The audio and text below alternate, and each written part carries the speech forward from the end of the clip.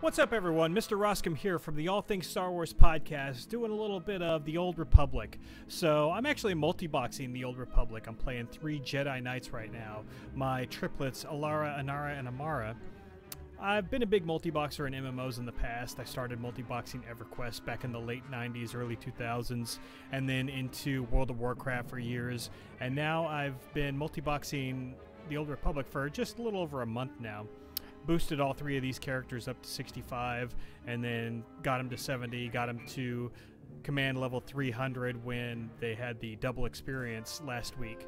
So I'm going to go ahead and put on a command boost right now with all 3 girls.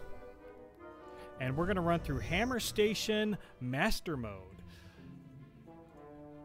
I'm running with Lana, who is a level 42, in healing spec. And I've been able to do Master Mode in the past with this team, but I want to go ahead and get it on video, and I want to try and do it in a timely manner. So we got 2 hours left on our command boost, so we'll see how we do on time by the end.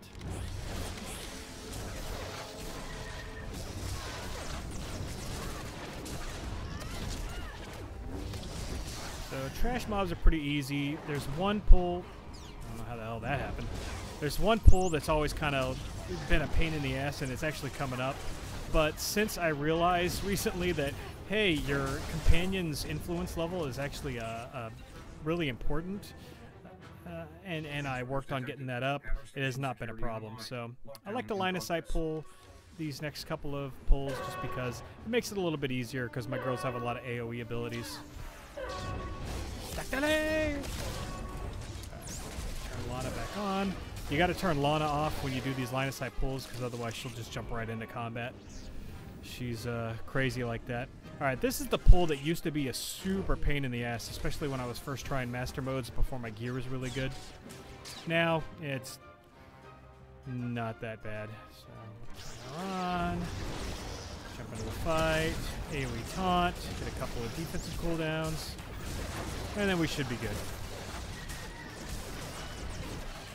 Yeah, Lana being level 42 is a fantastic fucking healer. And just for reference, my main Alara, she is a defense Jedi Guardian, while the other 2 are vigilance. Turn Lana off. This pull, you don't really have to line of sight, but it makes it a little bit easier.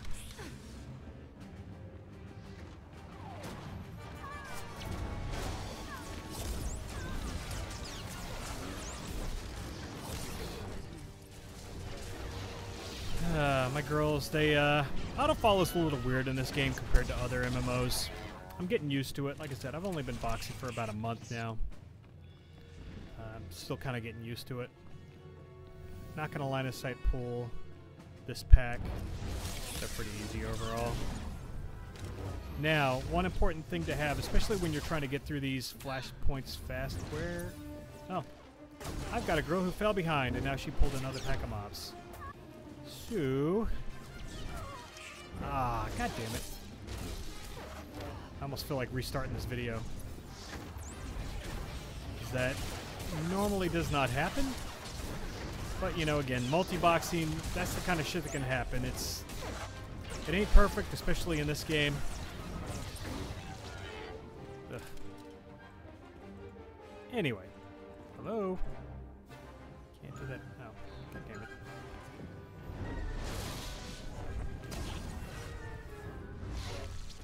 Alright, anyway.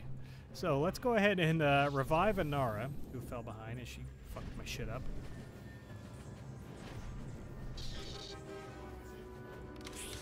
Not off to a good start there.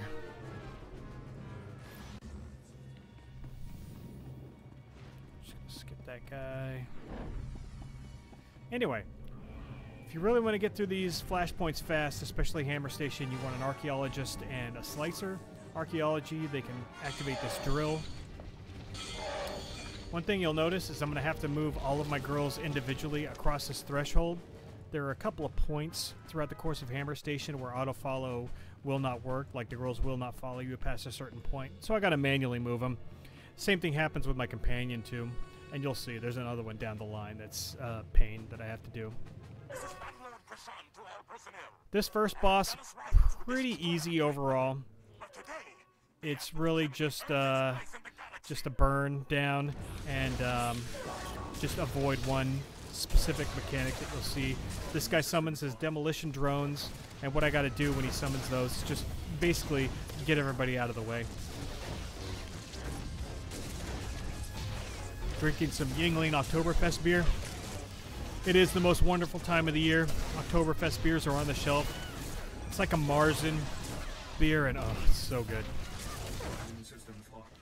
So as you can see, this is a pretty easy fight. Lana's keeping me topped off health-wise, and she's still able to DPS a little bit. Once he summons his demolition drones, I just have to stop DPSing and move everybody out of the way when they do their little explode. But I'll wait until they all kind of cluster in on the boss. So there's the demolition drones.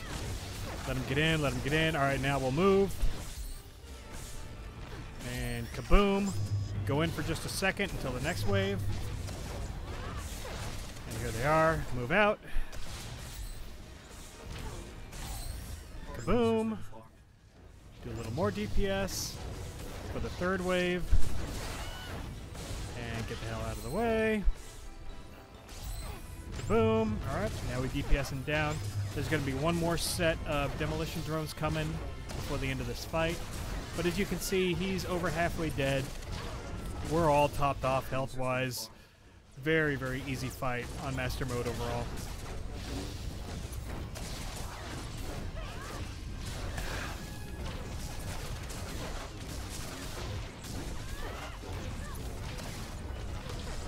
So, if you don't listen to the All Things Star Wars podcast, you should really subscribe. We're on iTunes, Google Play, Stitcher, anywhere you can find podcasts. All Things Star Wars, me and my co-host Dave, we talk about, well, all things Star Wars. And I'll get into some of the subject topics on the next boss fight.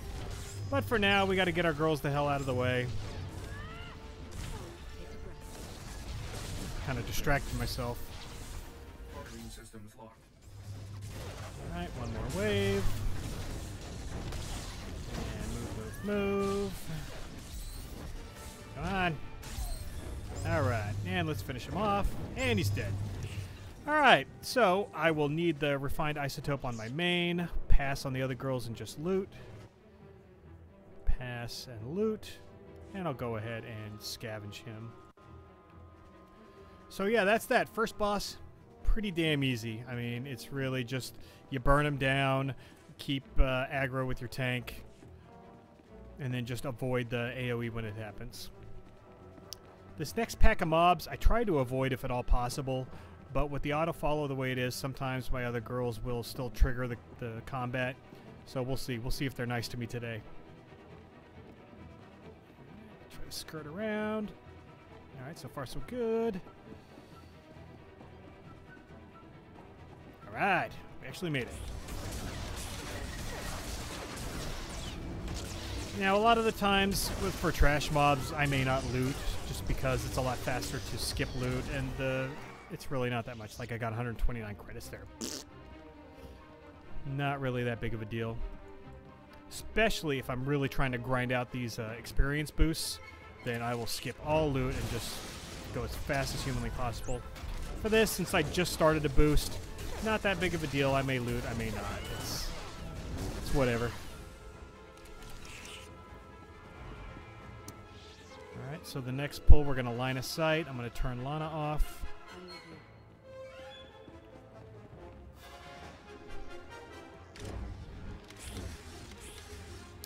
Out the way. Assist. Turn Lana back on. And jump. Oh boy. Not sure what the hell happened there. My force leap didn't work. It's all good. Luckily, I'm fucking awesome. And that'd be that. Moving on. Like I said, it's good to have slicing and archaeology. If you slice this elevator, you can skip like 3 to 4 packs of mobs. Just got to be careful on this elevator with the auto follow, because sometimes the girls won't get all the way on, or they'll fall off, or did that slice? Oh, for fuck's sake. Alright.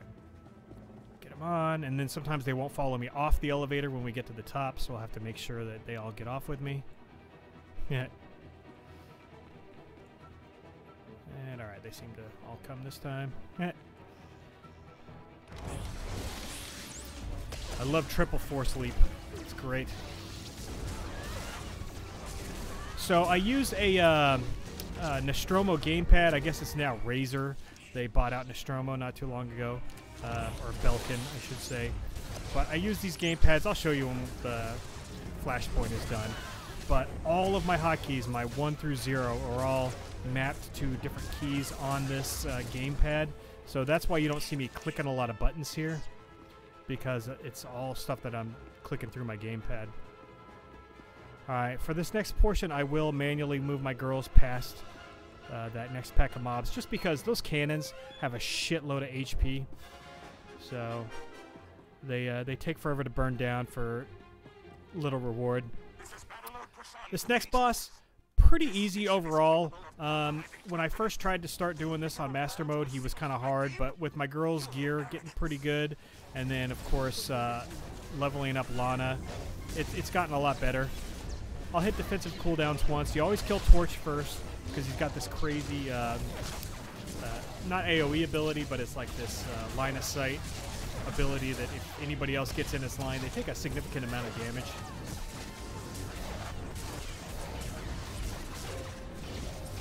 One of the mechanics of this fight is Vorgan. He'll put a bubble on one of the other two guys, and you're supposed to switch targets. I don't give a fuck. I'll stay on Torch until he's dead. You do a lot less damage to him, but it's a lot better than juggling targets and whatnot, especially when you're multi-boxing, because you've got enough stuff to juggle as it is. Once you get the Sawbones, it's, again, just a burn-down fight. Pretty easy overall. As you can see, Lana's keeping us all fairly topped off health-wise. So we'll kill Sawbones and we'll kill Vorgan.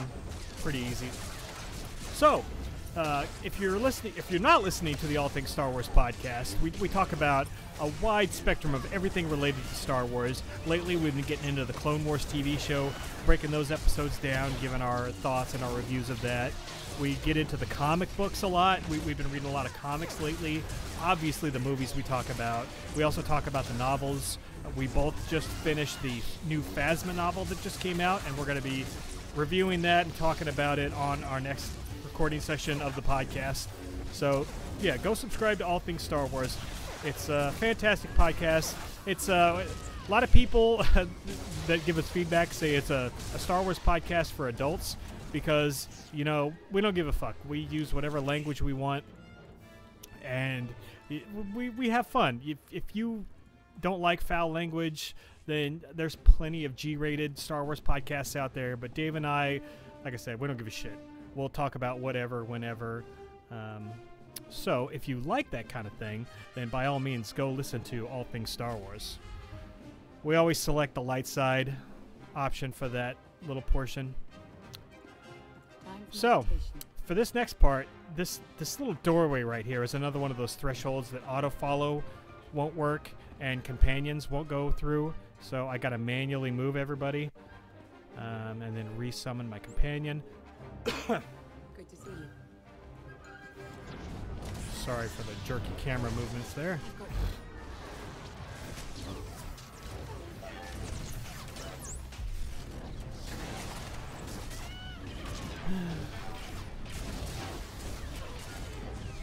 So the second boss fight, as you saw, not that difficult. Once you get tier 4 gear, and then of course you get your healer companion up to a pretty high level, it's not that difficult. Hell, at this point I could probably solo it with one tank and a high level healer if you have tier 4 gear and your healer is pretty high. Now you would think at this point, hey, if you're looking to save some time, why don't you hit your rocket boost? Well, one of my 3 accounts doesn't have that unlocked, so I really need to work on that, but sometimes I do get a little bit lazy. But it would kill just a little bit of time.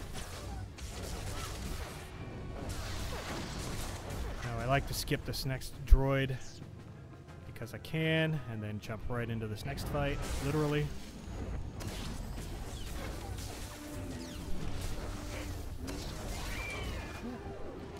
Ugh, now we have these dreaded infantry droids. These cannons are pain in the ass only because they've got a shitload of hit points and they take for fucking ever to kill.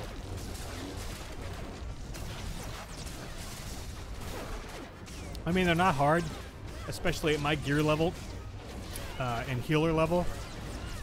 But at lower levels, they'll do a number on your group if you're not careful. But at this point, they're whatever. It's just a time sink at this point.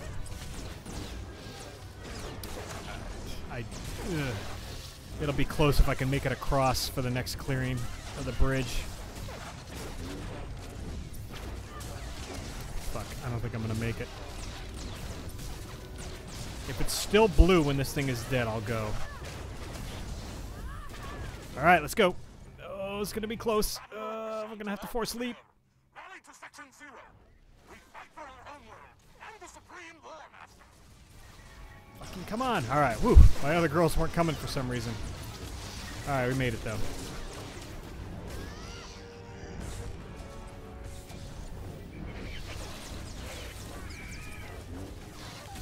So this last boss still gives me trouble to this day because, I mean, it's not easy, even if you kind of have some pretty high gear, because especially the nature of the multiboxing. If I was able to better control my other two accounts, it wouldn't be as bad, but because of the nature of auto-follow and things like that, it's really hard to position them properly to keep them out of his main ability, which is like a line-of-sight attack, much like Torch from the second boss fight, but this one does a shitload of damage.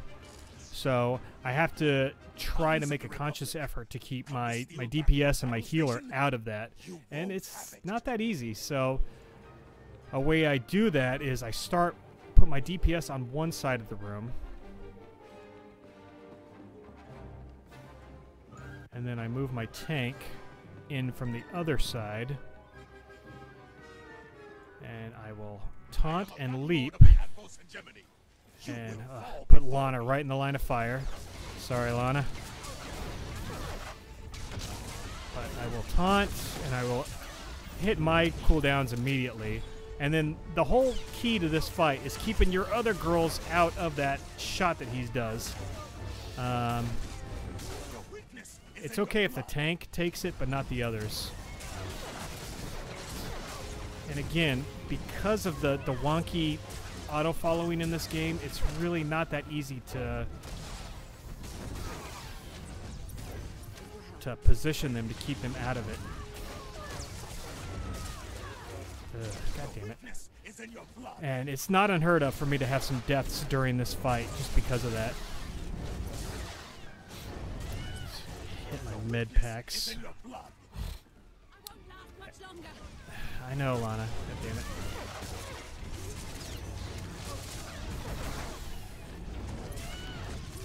Melee taunt here.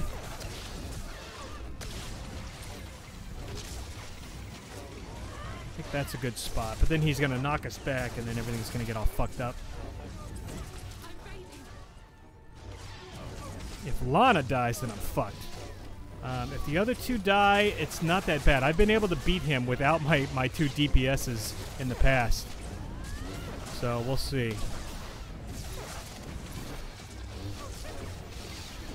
I'm going to move. Oh, God. I know, Lana. God damn it. Ugh. Alright, how can I position? It's a matter of positioning so nobody else gets... see, and Amara just got killed. God damn it.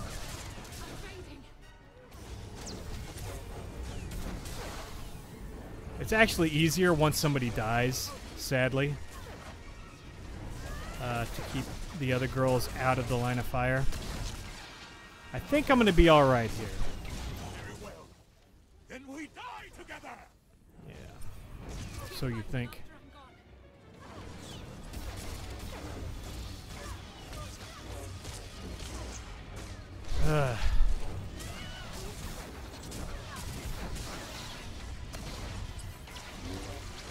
What sucks is the repair costs. Like, one death now costs me like 20,000 credits. Ah, fuck you. Hate when you get the ads after homeboy's dead. But that's it. So as you can see, I did finish it on Master Mode. Had one death overall. Sometimes I can kill him without any deaths. We'll turn in the quest here. Beauty is you don't have to run back to Satil when you're done because it'll let you turn it in automatically. Need it. And these two will pass and loot their good thing. Pass. Loot their good thing. Alright. So, click on that, click on that. I got 2 command crates out of that with a boost on, which, I don't know, it feels like it kind of sucks after that double XP weekend when I was just, like, earning mad fucking crates. And, somebody got 3. So that's it. So as you can see, you can multi-box the Old Republic and finish a Master Mode Flashpoint. And just as a bonus, we'll go ahead and open up my 2 Tier 4 crates. Hell, if we disintegrate enough stuff, we may be able to get a 3rd crate. So, of course, I gotta take any rep, because I have very few reps that are actually maxed out. Not an upgrade, of course. So we'll disintegrate this stuff. We may get a 3rd crate out of this. We'll see. Not an upgrade. Okay, boom, boom, disintegrate. Haha, very nice. So open, yes.